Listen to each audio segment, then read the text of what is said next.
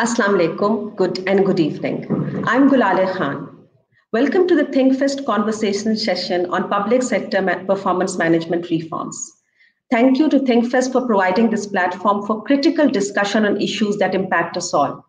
We all know that the main objective of any public sector performance-related reforms is to have improved decision-making, speedier processes, and enhanced efficiency within the public sector, of course, for better service delivery to the citizens. Pakistan, unfortunately, ranks within the bottom third percentile of all countries included in the World Bank's worldwide governance indicators, and this hasn't really changed much in the last 20 years. Today, we have an esteemed panel to talk about this.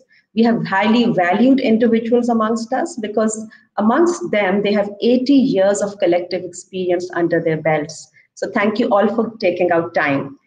Let me introduce you to Mr. Shehzad Arbab, who is Special Assistant to the Prime Minister on Establishment. Thank you, Shehzad Sir, for joining us. We have Annabel Gerry, who is the Development Director at FDCO Pakistan. And we have Tariq Bajwa, former governor of the State Bank of Pakistan and a former civil servant with a great performance record. Thank you so much for taking out time, all of you. So let's start with you, Tariq Saab. We've heard this all our lives, now more frequently than ever, that public sector managers in Pakistan don't work well and treat the job as an opportunity for an easy life, because there's job security, so it's an easy life. In your opinion, is this a factual statement or is this a cruel statement? Bismillahirrahmanirrahim. I think the truth would lie somewhere in between.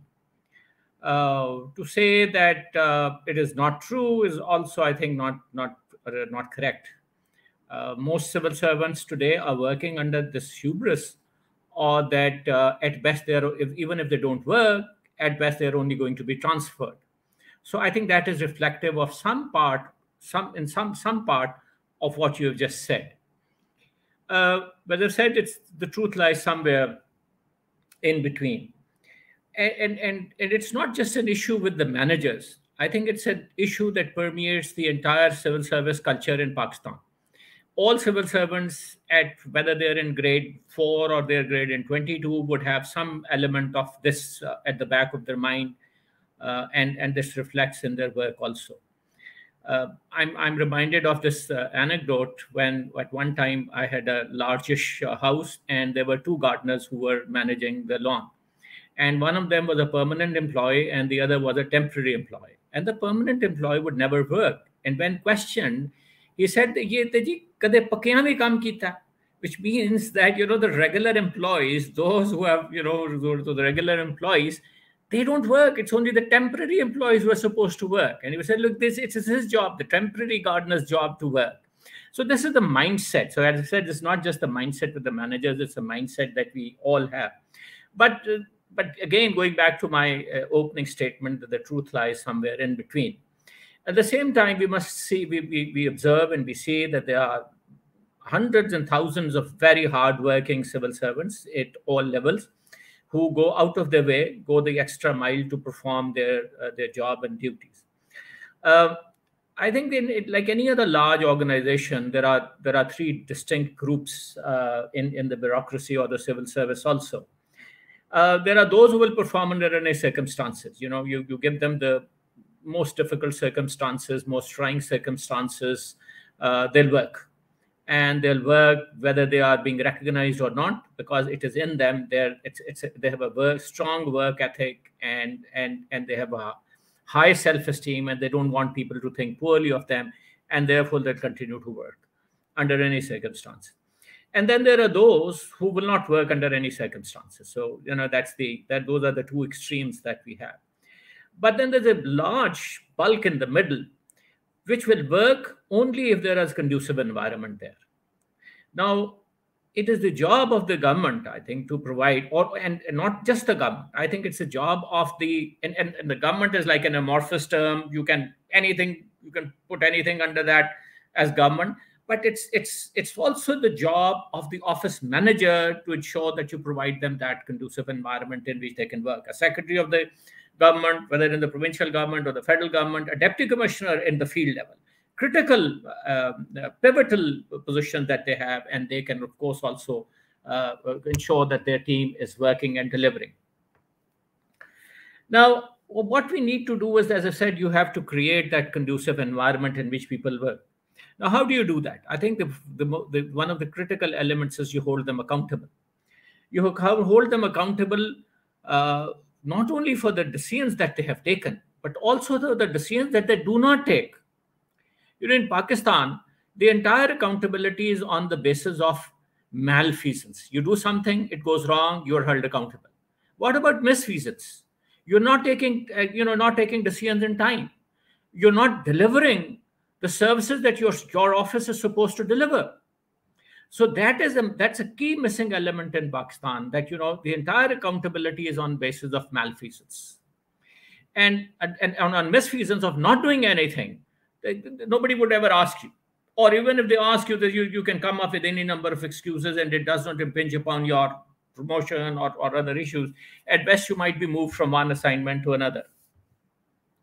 Now, that's that accountability must lead to either reward or punishment. It must lead to whether you are promoted, you are given key assignments or choice positions, or you are relegated to a group of officers who are thought to be second-rate or third-raters. Now, that again is also something that we need to ensure that is part of our system. I think that's another reason why we see this hubris among our. I'm not commenting on the recent system that Shehzad has introduced. Incidentally, we're both friends and batchmates also, so we go back a long time. I'm not commenting on that. I wish him luck. A little feedback I've been giving him, but that there is something that we need in that direction, and I hope every success to him. Now, if you come to why is it that the people are not working, why is it that there is misfeasance?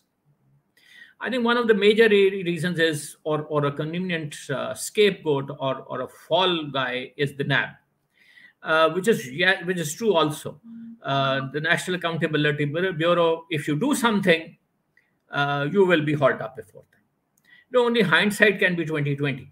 Decisions have to be taken in a certain environment, on a certain on a certain date, at a certain time, and hindsight, you can always think of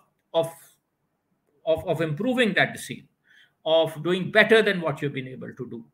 Now, NAB doesn't allow you that. They say, no, why did you do this? Why did you buy something at, let's say, $30, while 2 weeks after that it was available at $25? Now, you don't have the crystal ball to see the trends. The trends, to a certain extent, yes, but not to an exact. It's not an exact science. So, of course, you can make mistakes. So, what is happening now, and particularly at the senior level, is that officers are not taking those decisions, and as a result of that, of not taking the decisions, it is costing the government a lot of money. Now, in my opinion, in the higher echelons of the civil service, you need three qualities. You need, apart from others, you need the quality of intellectual integrity, of your ability to speak up. You need competence. You need to have good knowledge of the subject that you have been tasked with. And you need decision-making ability also. Because if you don't take timely decisions, then, of course, things are going to go bad, and it's going to create losses for the country. At a more operational level, of course, you need different qualities. You need a quality of empathy for your client, which is truly the citizen of this country. If you're a deputy commissioner or a district police officer, you need to have that empathy. You need to have that public service oomph and drive in you to go that extra mile in order to ensure that whatever is required to be delivered to the common citizen is actually being delivered. Of course, you can lord over your district also. There are a lot of facilities. You can have a good time and you can come back. You can always only pander to the few political bosses and your own bosses, and then you can say, all right, I had a long term. But if you have that empathy for your client, and if you are willing, and if you have that public service drive, and of course you have financial integrity there. I think at the operational level, financial integrity is more important, because the intellectual integrity comes at a higher level. So if you have that, then a combination of these virtues is actually what makes you a good officer and is able to deliver. Now, from the citizen's perspective, the decisions that are taken by the federal government impacts them only indirectly. The decisions that are being taken at the operational level, at the level of the district or the level of the division, or that is going to impact them directly. So for him, it is more important that the delivery mechanism has accountability built into it at the level of the district or of the operational level. Now, another shortcoming of a civil service is it's a very structured system. The day that you join the civil service, you are assigned a certain seniority. That seniority continues unless you are superseded. Now, up to grade 19, all promotions are based on seniority, so merit does not come in. Beyond that is, of course, it's merit comes seniority. But even there, seniority continues to be a critical factor. Now, in our system, that's also a saving grace in a manner, because if it was not so, then the likes and dislikes will become the deciding factor. But we must now we have to balance it with the performance also. And therefore, in order to do that balancing, performance evaluation is critical. As they say in the management, you only get delivered what can be measured. So we need to have that performance measurement tools available, not only with the federal government, but also with the provincial government at all levels, so that we are able to measure the performance of our colleagues who are now in service, whether at a senior level or at a junior level. So these are some of my thoughts. I think as we continue, we can have a more in-depth discussion on some aspects of my opening remarks.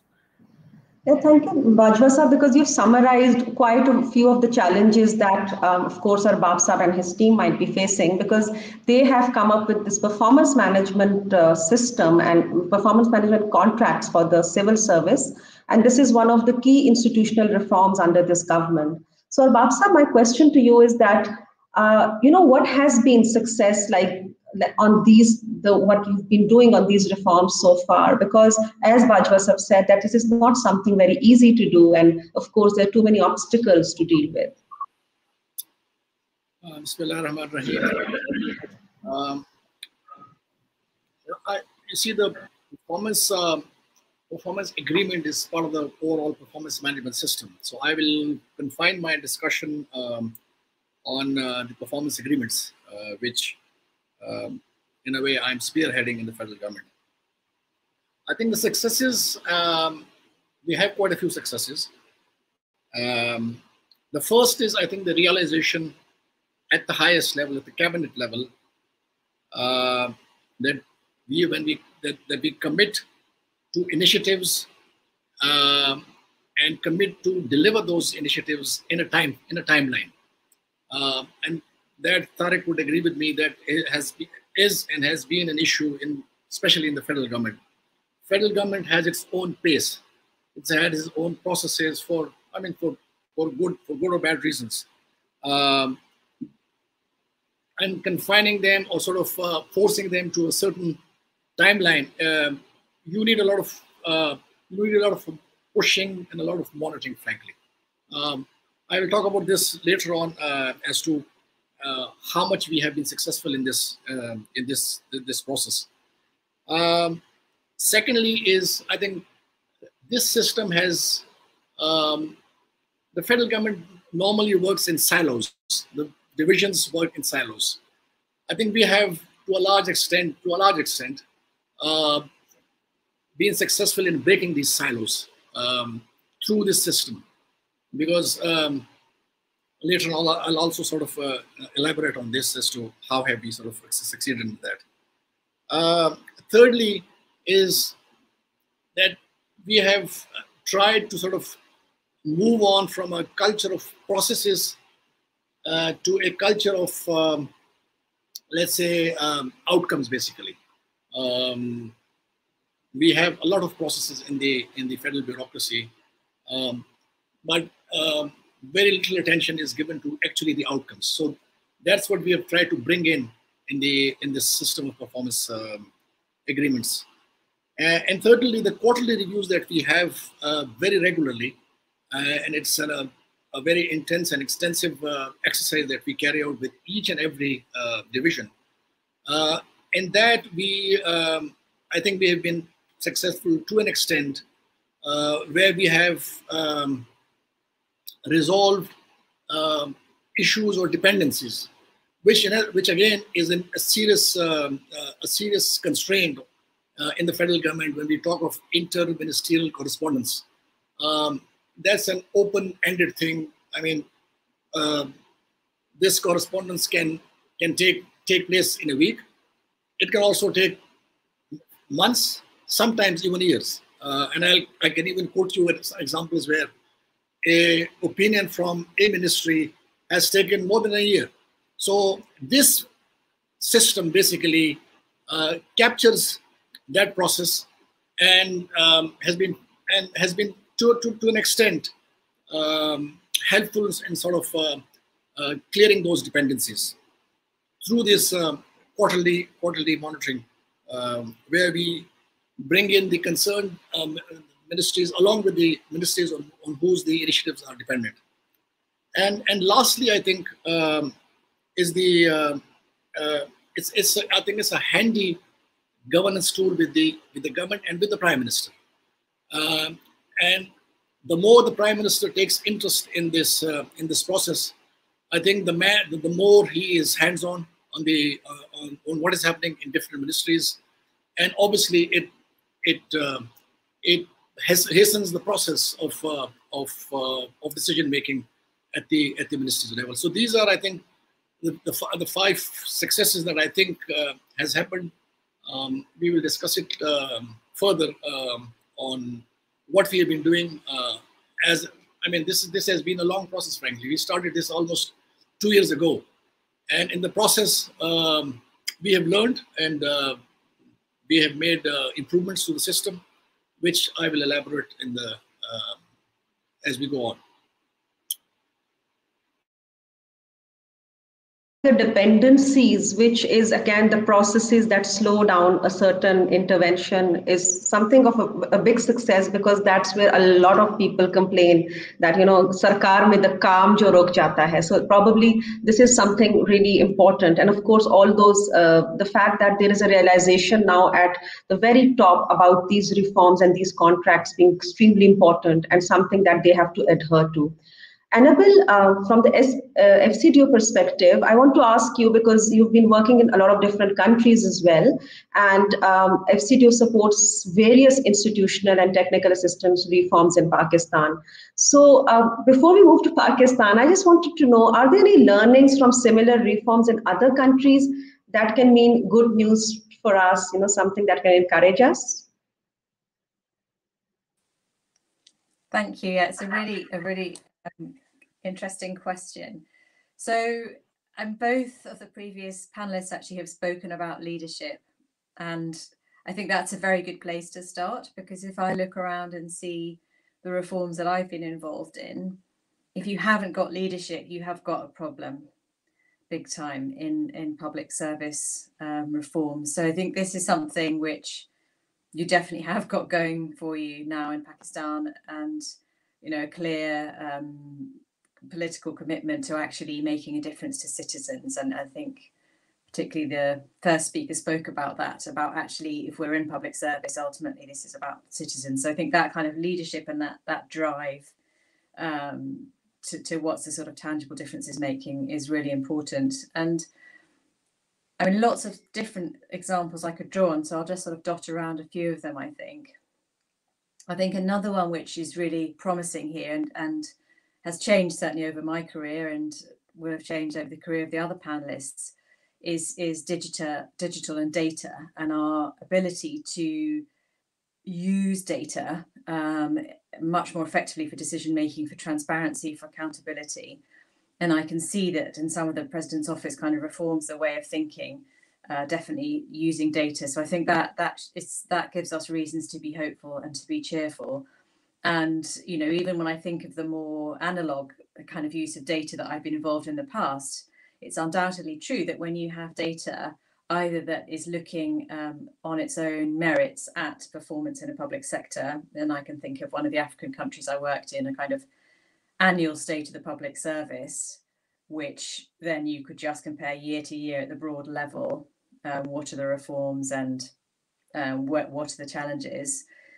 I think where it becomes even more so, and I think this is some of the thinking in the performance management agreements, is where you actually get a little bit of healthy competition going. So you have data comparing different parts of government.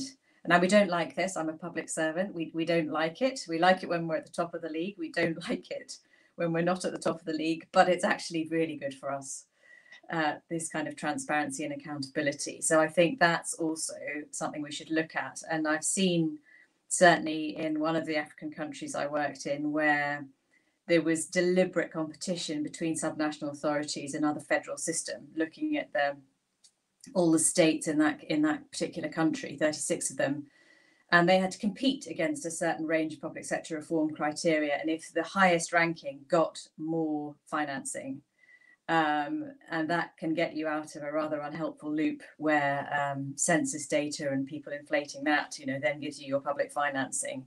So of course you'll have a formula and different elements, but actually thinking about how do you reward and incentivize good performance using data.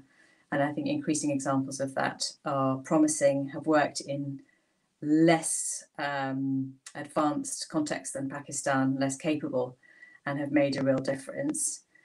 And then the other area I think that's really important, which I touched on at the beginning of my comments, is around making this real for outcomes. So this cannot be around process improvement. I think a lot of the reforms that I was involved in sort of earlier on in my career were around process improvement. But you've got to be saying process for what before you're actually going to be doing things that are really going to make a difference and are going to keep that leadership commitment, because your leaders want to see things making a difference. And it's expensive to sort of sustain reforms. So you have to show how it can make a difference and also how it can make you savings. And again, I can think of things, and perhaps some of these performance management targets and thinking that's come to Pakistan now, perhaps we can go down into that a bit more now and say, well, what are the process improvements that will lead to outcomes that will affect a citizen experience? So I can think of things, I'll give you a very simple example of hospitals and how do hospitals triage and manage patients when they turn up at the point of service delivery. And if you get some clever analysis of what are the bottlenecks, how do people jump the queue, how are people paying before their turn, all the things that can go wrong if you're just in a queue, and some very simple things. And in the case I'm thinking of, what they did was provided a proper queuing area, provided a very low-tech ticketing, and there were various steps and various breaking down to different tasks, which meant that actually people got seen in the right order, paid the right price, got seen by the right person. It wasn't very complicated, but it just needed somebody to think about the outcome and about the person receiving the service. So having that mindset and showing you can make a difference by having that mindset, I think is incredibly powerful, and there's definitely the potential to do that there. I think the last thing I'll say before I'm quiet for now is about sticking with it over time. And this is an obvious point, but it's also not an obvious point, because I think everyone involved in public sector reform, you're painfully aware of the political cycle and what stage of the political cycle you're at. And for the difficult reforms, those need to come at the right time in the political cycle, because otherwise you're not going to get that sustained investment, through the next political electoral cycle.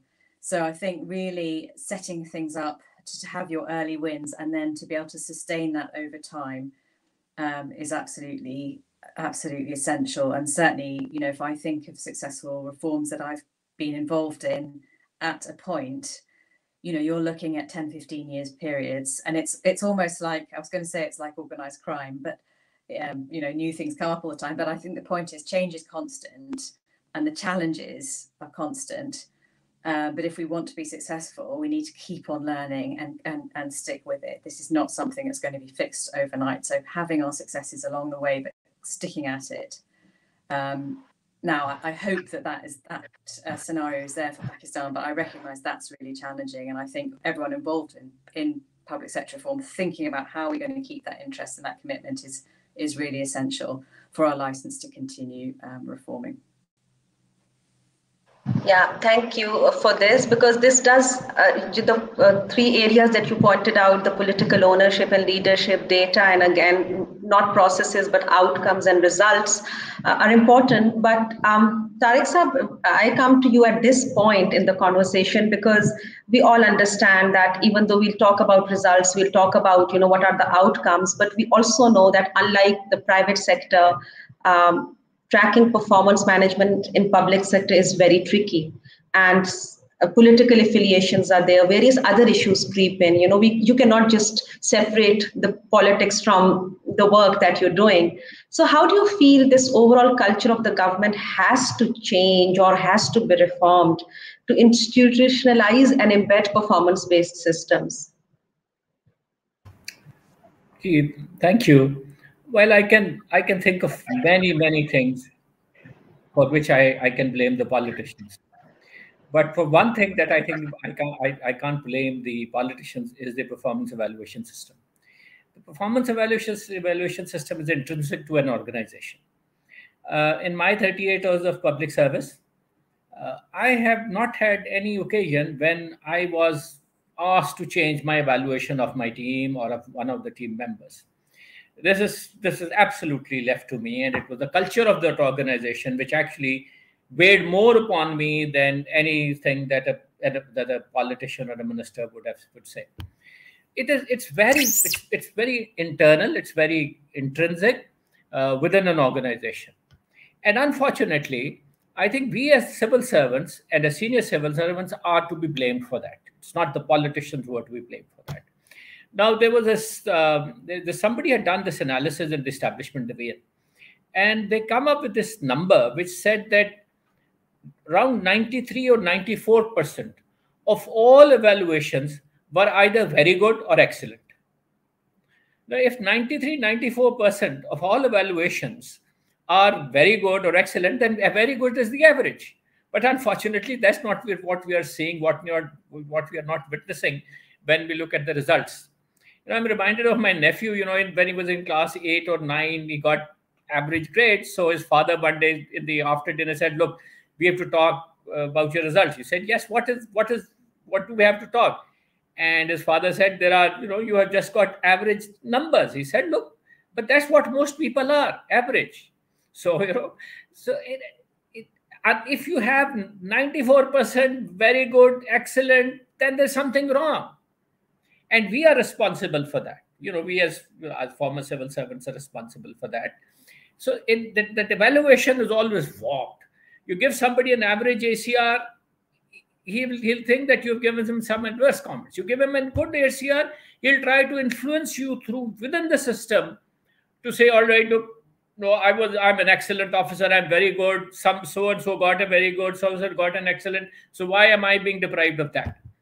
Now, on the basis of this performance evaluation, then we go have our promotion boards. We have the Central Selection Board, and I had the privilege of being part of the Central Selection Board for a couple of years. At that time, Shehzad was also there.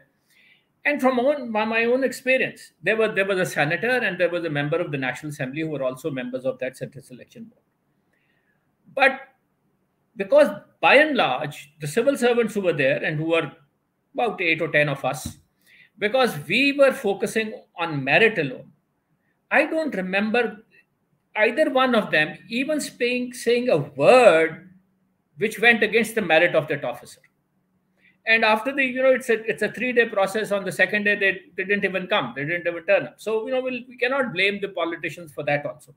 The Central Selection Board, completely independent, does it, and therefore we are able to work on it. Now, what we can blame the politicians and the government of the day is the frequent transfers and postings that are happening. That is counterproductive for the government itself. Unless you have a full term of 3 years or 2 years, whatever you decide, you cannot expect, Shehzad, the outcomes that you expect.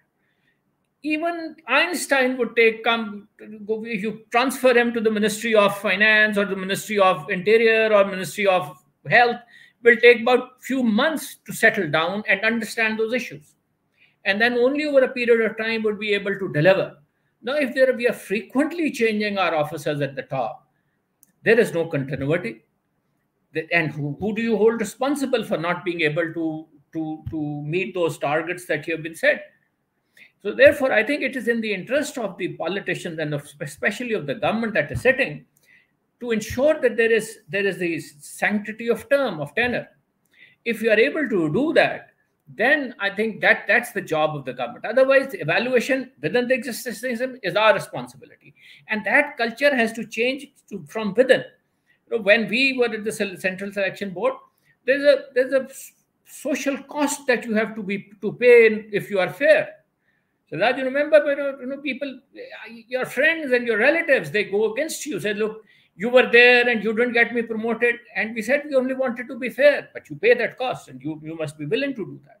Otherwise, everybody's scratching each other's back, and then everybody gets promoted. So that's our job. The job of the government is to ensure that they have an absolute free hand. They can select anyone that they want to.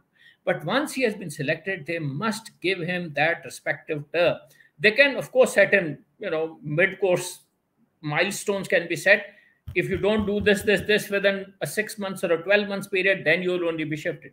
Here, people are being shifted at whims.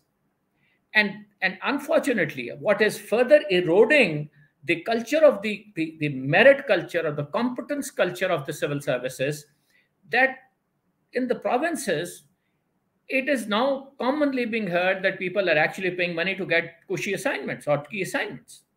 So that sounds like a death knell to anything that you want to, any system that you want to build of merit, of competency, leading to accountability. So I think that is the part where the politicians and the government comes in. The evaluation part of it is our responsibility. We must inculcate these values in our civil servants, that they can rise above their own relationships, likes, dislikes, and do a fair evaluation. And when they're sitting on the board, there also they are able to come up and take decisions based on merit. Well, Shehzad Arbab is, and especially when you're looking at the contract part of it, it's a specific system that you're looking at, the performance management contracts. So is everybody excellent and 100% good in the contracts and the quarterly evaluations that you do? We would want to know more about this system, particularly how it was set up and how does it evaluate all these, ministries. And again, something that Tariq Sir pointed out, that the moment somebody starts to understand the work they've transferred, so how does that impact the contract that you sign with them or the Prime Minister signs with a specific ministry? Or is it, beyond that and it happens? I mean, just something more detail on the system that has been set up. Well, as far as Tariq's point of view is concerned regarding the transfers, I couldn't agree more with him. I agree that if you have to deliver, you need to give time to the incumbent to deliver and at least be there for a couple of years in that position. That I agree. But let me just clarify. The conduct is made by the Prime Minister with the ministers, which means that then it has to trickle down to the Secretary and down below to the additional secretaries and joint secretaries and the attached departments. So it's basically the minister who the Prime Minister holds responsible. You see, the system as it evolved, we started with a pilot phase of 11 ministries back in 2019-20.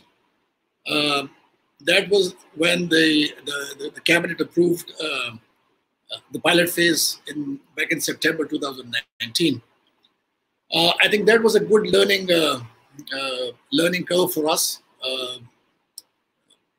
From there, once we completed the first phase of 2 quarters, then we went back to the cabinet with the lessons learned in the pilot phase. And the cabinet then took interest in this system, and it was decided that it should be rolled out to all the 40 divisions, 41 divisions. So when we started, actually, it was just like the FBR, and Tariq has been chief of the FBR. We wanted to bring in all the all the secretaries and all the ministers into the system. We were not very, let's say, we didn't push the ministers or the secretaries in the first year because we wanted them to own the system. They came up with their initiatives, and then we sat down with them. We made a peer review committee, which we have Deputy Chairman Planning Commission and senior officers from Cabinet, Planning, Finance and Establishment. And I sit with them and we review basically their agreements and their targets. So then we agree on the targets, on the initiatives, etc. But to be honest, in the first year, we were not very ambitious. We wanted the system to sort of creep in. But this time, now the first review, we have completed the review of the year, the last year, and let me also share with you that I would say that initially our ministers and our secretaries, I think everybody took it mostly a little easy, because normally in Pakistan, when you start a new process, it in most cases either fizzles out, or it fades away during with the passage of time. But I think this time we were quite consistent, because I thought that this probably is a very effective tool if we have to implement certain initiatives, certain reforms that the Prime Minister is interested in. So only 2 weeks ago, we went to the Prime Minister and we went and gave them a briefing on the ranking of the different ministries. And the Prime Minister said that I would like to call all those ministries whose performance have not been that good, let's say. So he did call those ministers where the performance was, let's say, below a certain percentage. And this was, I think, quite surprising, something very new, which normally doesn't happen in our political system.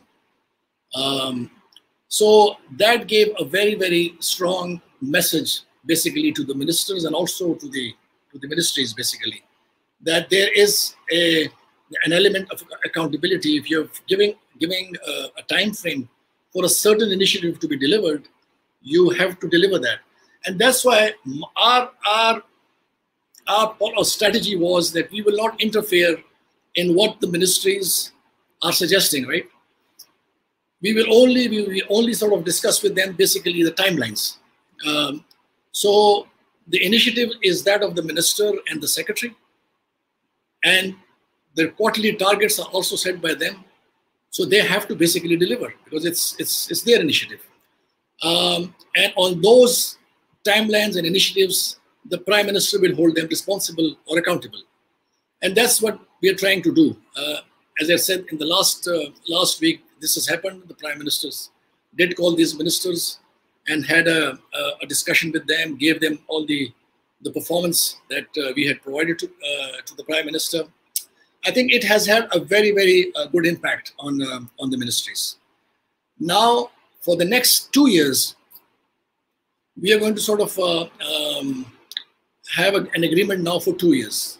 It will sort of, because we want to sort of reconcile it with the tenure of the government. The Prime Minister or the government should know that by the end of 2 years, when their term will finish, what is it that they're going to sort of achieve or sell to the people, basically.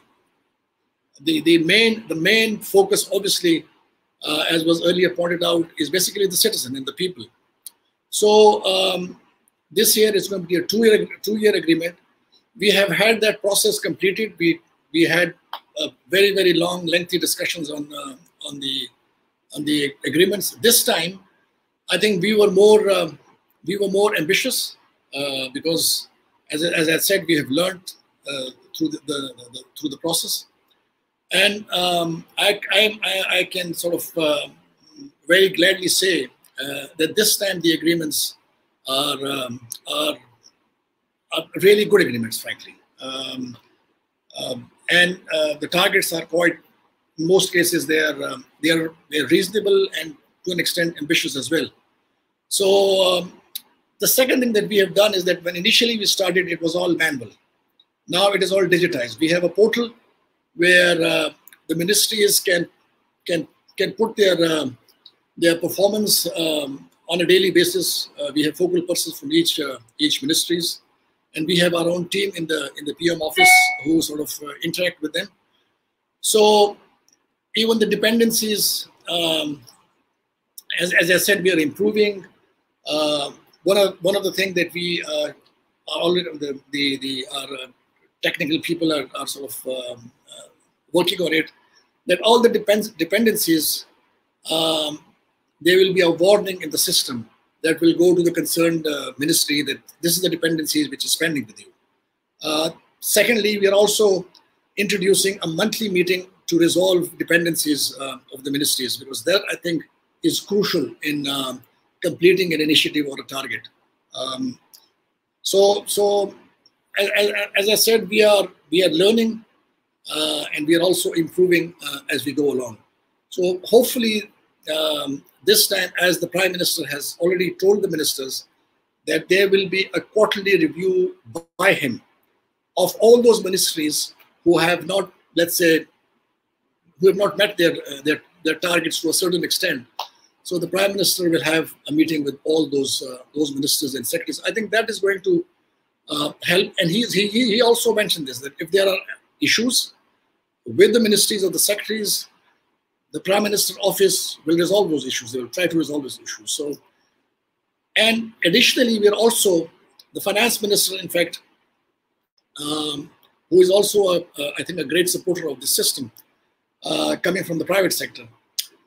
We are also working on a system of reward. Basically, we always talk of punishment, but I think we should also incentivize the system.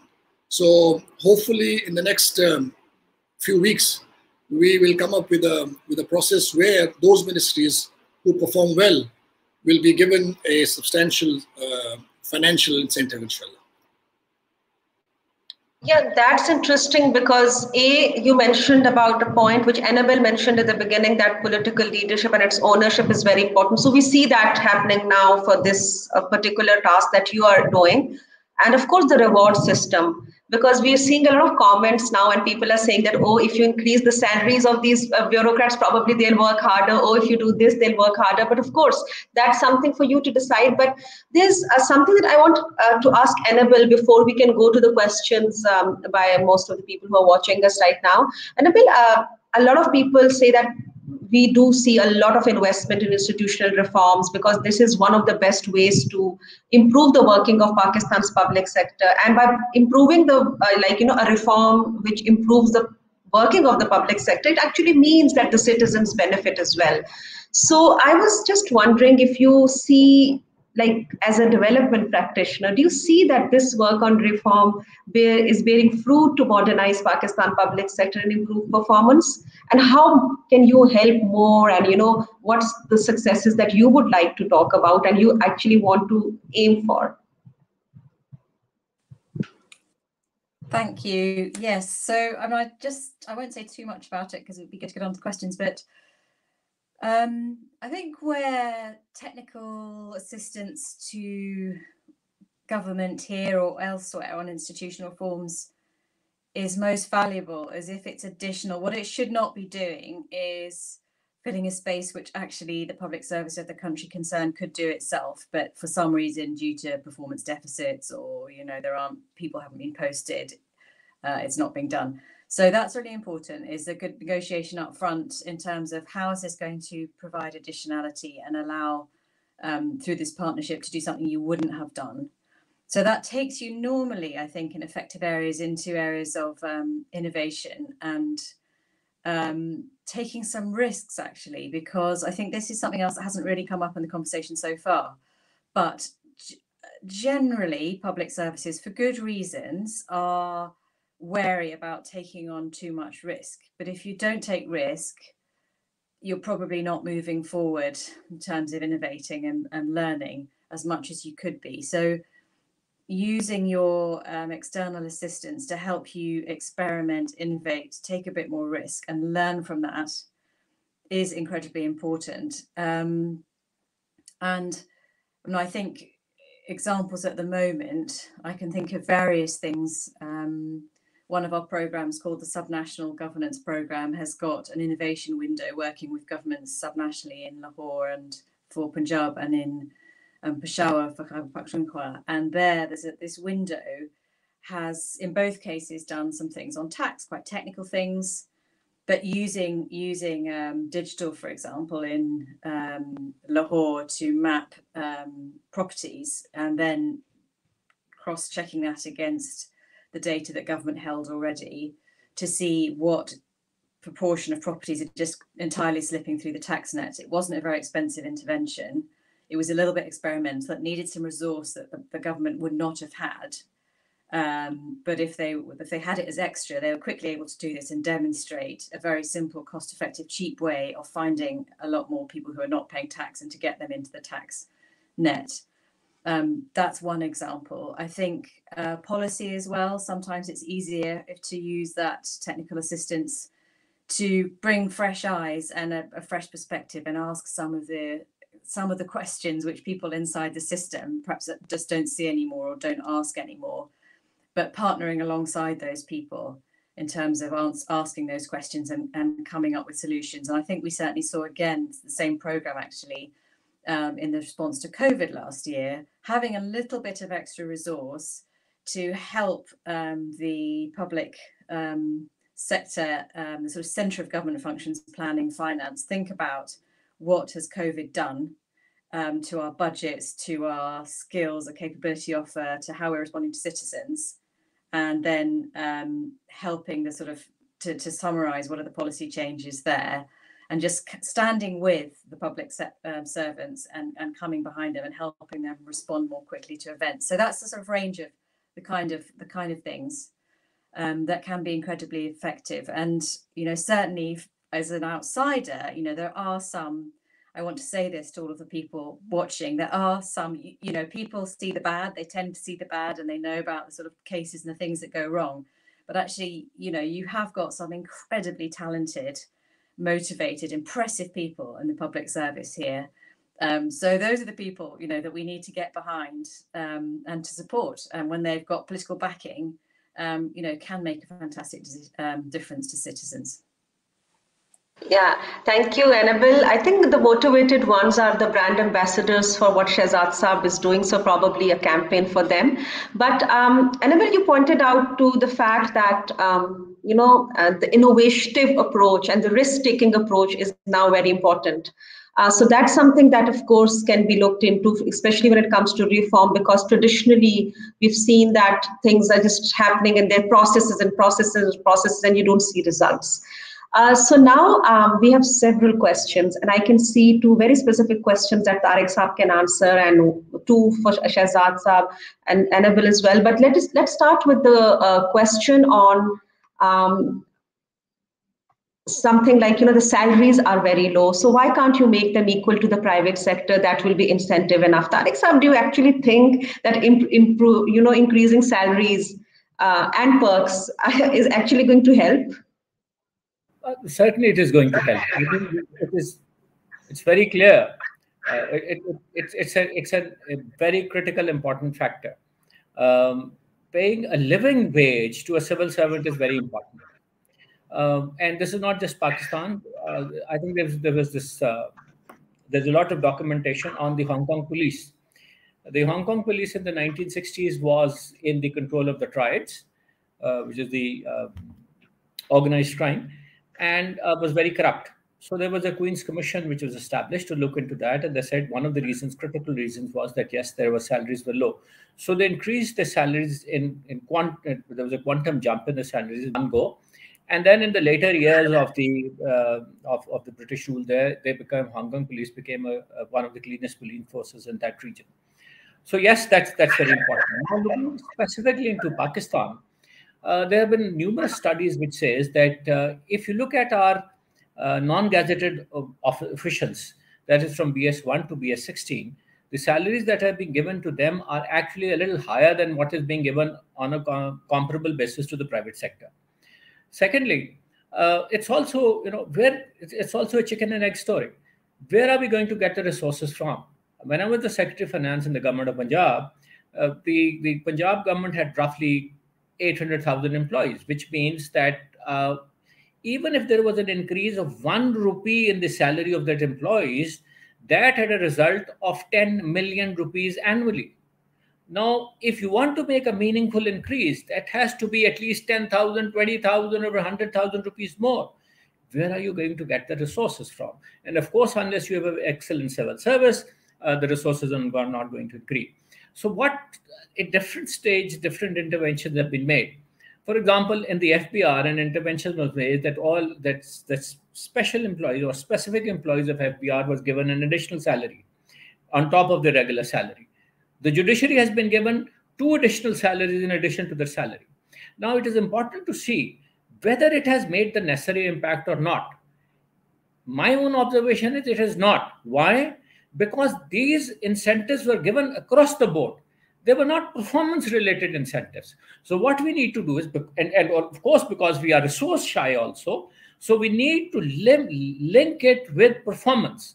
Only those who are performing well, who meet those, whatever are the benchmarks or whatever the outcomes or the outputs, whatever you may agree with that, only those officers then should be incentivized. Because if you start giving an incentive across the board, it actually ends up being no incentive. Quite an interesting answer, and yes, a very practical one as well. But let's see what that can be done about it. There's so many questions, but I think, Annabel, there's a question specifically for you that in the UK, there is a civil service fast stream. So do you recommend that for Pakistan? I like the question. I think in a way you already have your own civil service fast stream, alumni of which are my fellow panelists here who have entered, public service by a very, demanding route and have been through a in-depth and very thorough training together that's taken them through all different aspects of public service, and then have, as a cadre, moved through. So I think in a way you already have it. I would say what I think would be very worth considering is different types of entry, because you get a certain type of public servant who comes in through those fast streams. They will have those generalist skills, can turn their hands to many different jobs. But increasingly, as the role of government becomes less doing, I think, over time, and more enabling the private sector, more enabling other kinds of partners, you do need different types of skills, different types of professions, different types of expertise. So I think there's a real place for looking at where are your sort of skills gaps within government, and different schemes to get young professionals in from the private sector, from academia, depending on what your need is at the time. And I mean, to make that concrete, when I joined the British government, I was a lawyer. I was a newly qualified lawyer. I'd been practicing for a few years in London, and I joined government on a scheme for young professionals, and I was the first lawyer to join the Department for International Development as a technical advisor in law. My salary was less than half what I'd been earning before, but I was excited at the possibility to influence policy, have a bigger impact. So I think we need to think about different types of schemes and how you can attract bright people with the skills that you need in, and not just one kind of civil service fast track entry type of offer. Yeah, that's interesting, because you said that you were really excited about the prospect of actually working for something which can have more impact policy-wise and also benefit the public. So Arbab sir, there is a question by one of the viewers, is that a lot of good civil servants, and Tariq sahab also pointed this out, they feel very demotivated. Either they don't want to work, or they're scared to work. So with the particular work that you're doing, what are you doing to create excitement and motivation? Because probably that's the first step for them to start looking towards the targets that you've set for them. And there is another question which is linked to this, that how are you trying to, or how is this government, trying to put a stop to political motivated postings and transfers? That's also something that has come up.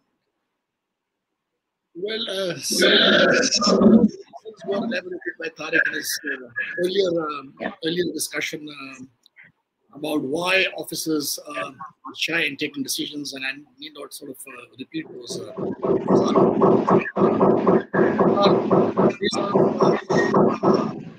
For officers to shy away from decisions, but let me be a little more frank and candid. You see, yes, NAB is a factor, but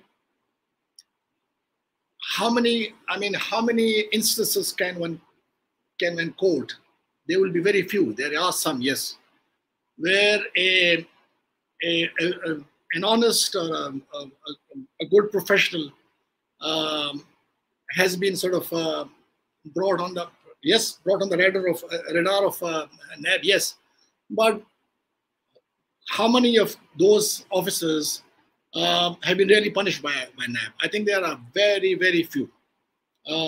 So the good officers, the professional officers, when they take decisions, I think in 95% cases, I think nothing is going to happen to them.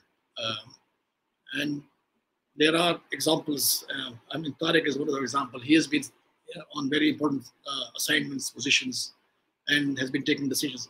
But I agree that is one of the factor. I mean, it's easier, frankly, in a way. You can sort of put some make somebody responsible. Yes.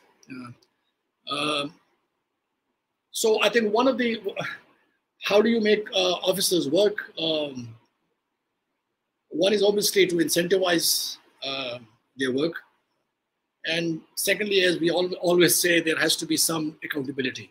Accountability within the system, not an external accountability, but an internal accountability.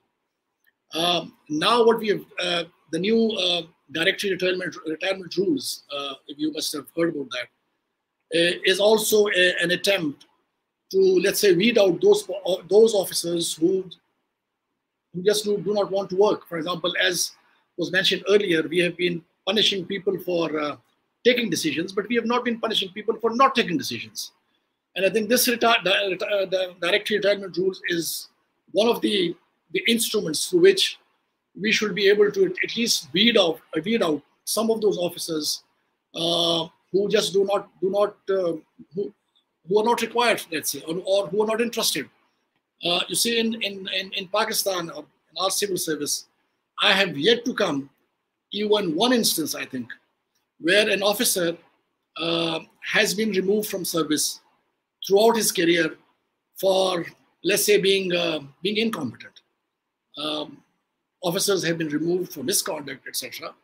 But I think there will be very, very few examples of officers being removed on incompetence. So I think we need to sort of incentivize, yes, the service. I'm absolutely for it. And there are discrepancies even within the federal government between different divisions. I think we need to sort of bridge that gap, and that effort has been made in the last budget, where a 25% I think increase was given to only those divisions where the salary was relatively less in the federal government. There are some divisions which are getting a lot of bonuses and allowances, and every officer wants to move to those divisions. While there are other ministries who work as hard as the others, but their salary or the entire compensation is less because they don't have those extra allowances. So I think the first step has been taken, and the government obviously is cognizant of this fact. There's also a differential between the allowance or the take-home salary of a provincial officer and a federal officer. In provinces, the salary or plus the bonuses or the allowances are much higher than the one that the civil servants in the federal government get. So we need to sort of bridge those gaps. But then, yes, as was pointed out by Tariq, it's a matter of resource. Yes, you need a lot of resources to sort of bridge that gap. But we are definitely in the finance ministry. It is definitely under consideration. We're also waiting for the result or the recommendations of the Pay and Pension Commission, which has been formed, and hopefully in the next few months we should be getting some recommendations from that Pay and Pension Commission.